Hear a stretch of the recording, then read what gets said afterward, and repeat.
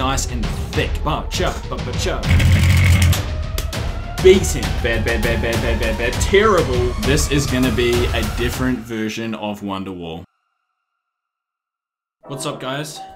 It has been a long time since I have sat in the seat and sat down here and done one of these production videos. I mean, a lot of things have happened in that time. I've released an original single, a cover single, I've played my first live show ever, I've played my second live show ever, I've grown a mustache, and I now have a family with 3 kids.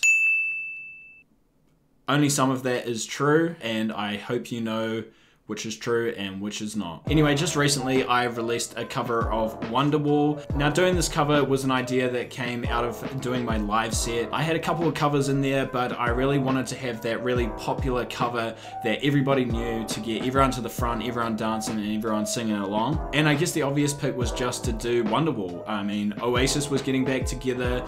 Wonderwall is like one of the most popular songs of all time. I haven't met a person that doesn't know Wonderwall, and it holds like a special place in my heart for me. I genuinely think it was like the first song I ever learned on the guitar. To just throw my own spin on Wonderwall, I mean, I knew it was going to be a whole lot of fun. So plan for the video is...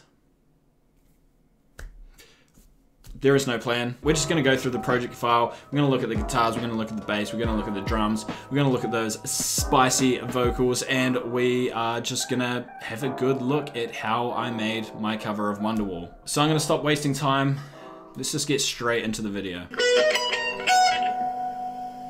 So here we have it. Here is the full Wonderwall cover project file. So as you can see, a whole lot of different colors going on here. Basically, I like to color code all my instruments, so take each different color as a different instrument or element to the track. So I thought the obvious place to start would be the guitars, because the guitars are sort of like the foundational element of the track. So I believe every guitar on this track was recorded on my Fender Telecaster. I've just got this running through my Boss Katana amp, through a distortion plugin, and then straight into my FL Studio.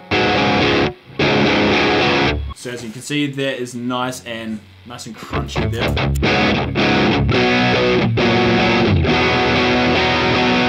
So tuning wise for this, it's a bit of an alternative tuning, open tuning. So we've got C sharp, G sharp, B, F sharp, B, and then an E flat. So let's first take a look at this lime green guitar. It's sort of what I'm calling the foundational guitar. So that's just basically playing this little intro riff.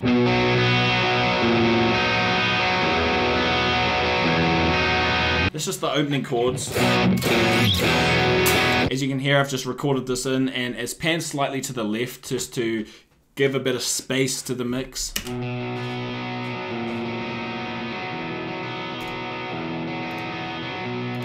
Bit of reverb, bit of OTT, bit of EQing, quite a lot of EQing to be honest. That's just opening up the song, going along with the vocal. Today was gonna be the day that they're gonna throw it back to you. That basically opens the song up, and it says to anybody that's listening, this is gonna be a different version of Wonderwall. You ain't never heard this shit before, man. Moving through the verse, the chords basically stay the same, and this riff can basically remain riffing in the same way. So going into this first verse. And your heart is out. I'm sure you've heard it all before, but... So the only real variation is this guitar becomes like a sort of riff counter melody, and that's playing in the chorus. Baby, you're gonna be the one that's...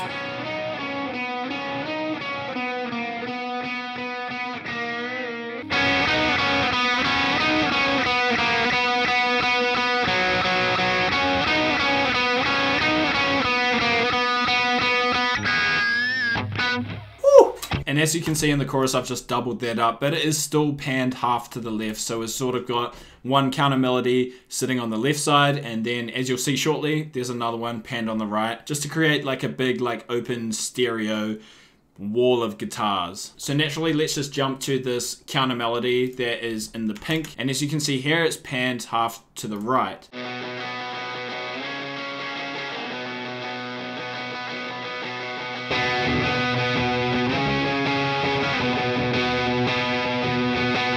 So that guitar kicks in when things just get a little bit louder, when the drums kick in, and we've just finished that intro section. And backbeat, the word is on the street that the you've heard it all before, but you never really had it down.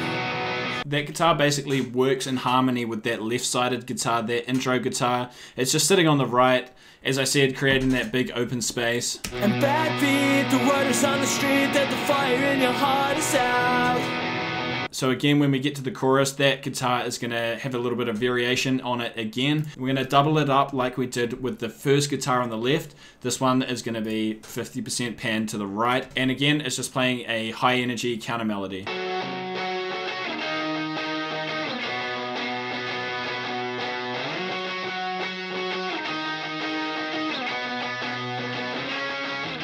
Paired with that first guitar.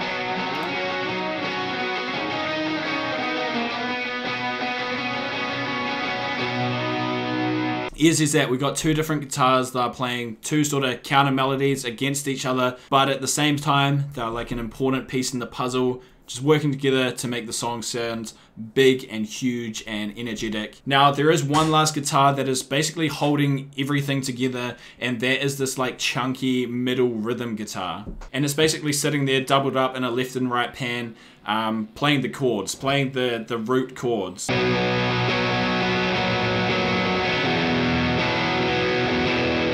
So in this section, it's actually like a muted guitar, so it's playing a little like this.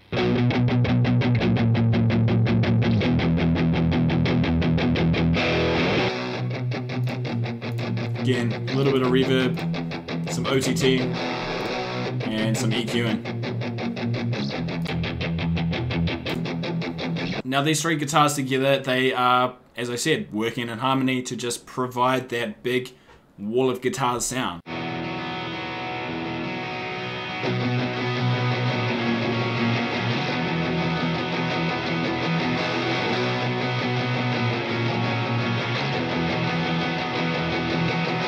And of course, going into the chorus, it is going to open up and just provide us with a whole heap of energy.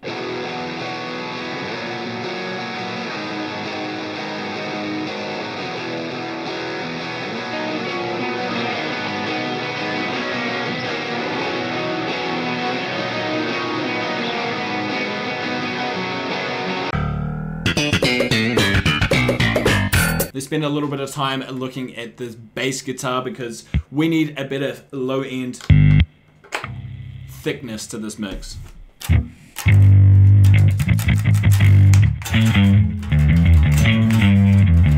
So basically, with this bass, I just wanted to do a simple follow the root note of the song basically, with a few flares here and there, but nothing too outrageous. So if we listen to what the bass is doing in this verse section, it's just super simple.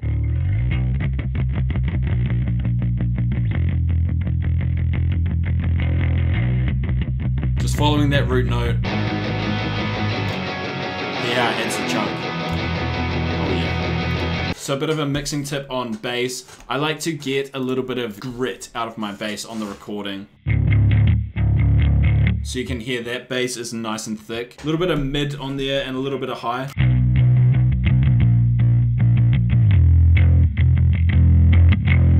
It also helps that I play with a pick, and that just gives it a nice bit of just. And then when I throw it into its own mixing channel, I've got a limiter which is acting as a compressor, and this is smashing it, absolutely smashing it.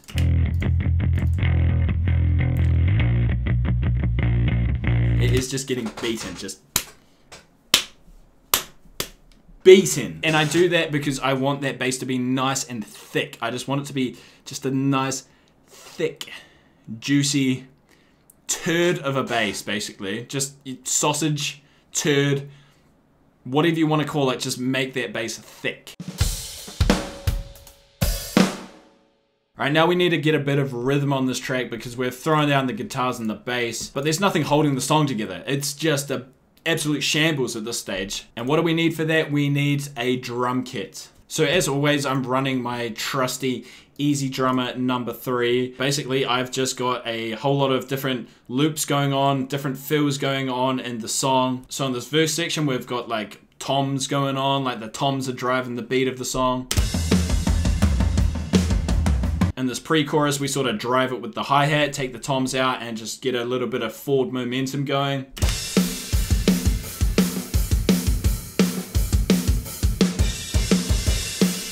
Energy starts to pick up a little.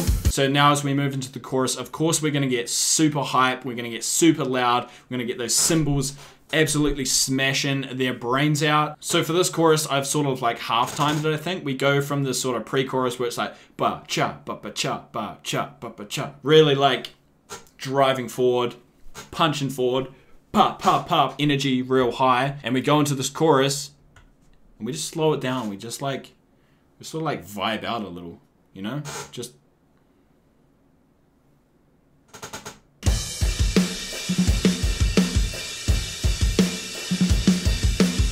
super nice, just super nice contrast. Ba cha ba ba cha ba cha ba cha tra ba ba cha ba cha pra ba ba cha.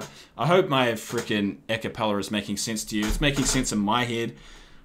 Hope it's making sense in your head. So this is a perfect little example here of how the drums control everything in the song. We go from, as I was saying, ba cha ba ba cha, real fast driving forward, and then we hit this little fill.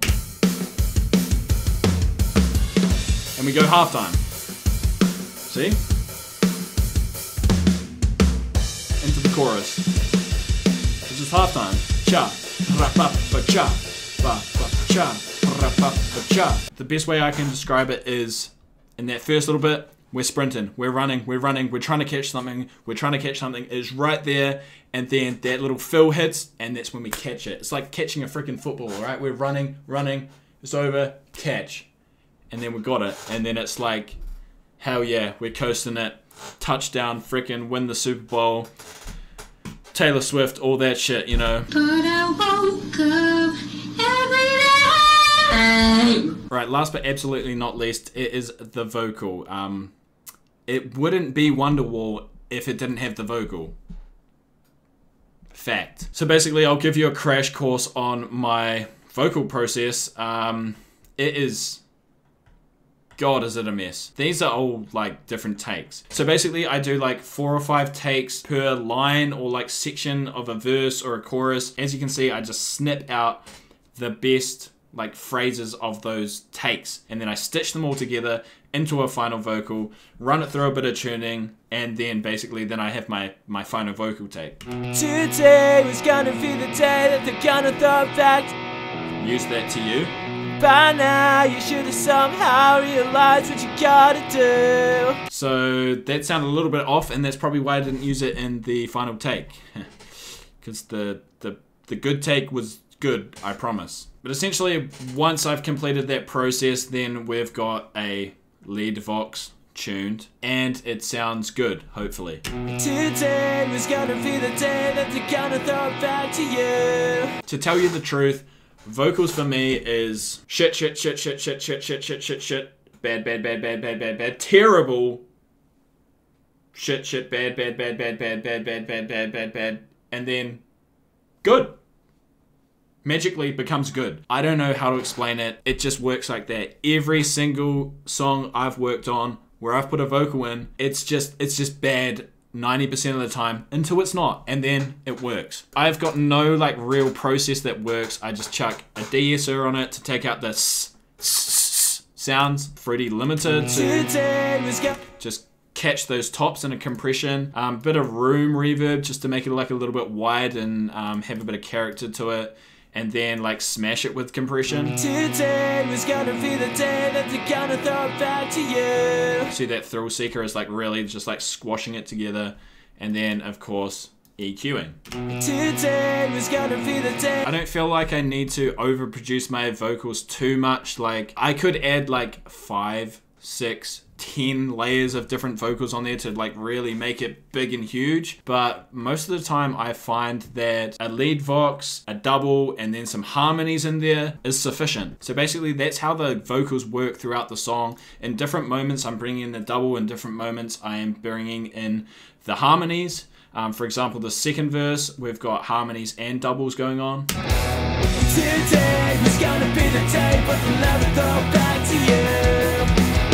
now my absolute favorite part of the song is the outro, where we combine the chorus vocals with all the harmonies and all that good stuff going on with the verse vocal, and it's just like the most perfect contrast of, I said maybe, with today it's gonna be the day, and it is just sauce. I said maybe it's gonna be the day, but you never go back to you. Let's say right now, you should somehow realize what you're not to do. Okay guys, apologies, I've just realized that my camera is completely dead, and there's really no point booting it back up for this silly little outro section. So anyway, I just want to say thank you so much for watching this video. I hope it helped you in some way, any way, one way, no ways. I hope you enjoyed it anyway. Love you guys. Thank you so much for watching this videos. Thank you so much for supporting me on my musical journey, and until next time, have a great day. Today was gonna be the day that they're gonna throw it back to you. By now you should have somehow realized what you gotta do. I don't believe that anybody feels the way I do about you now. And backbeat, the word is on the street that the fire in your heart is out. I'm sure you've heard it all before, but you never really had a doubt. I don't believe that anybody feels the way I do about you now. And all the roads we have to walk are winding, and all the lies that lead the way are blinding.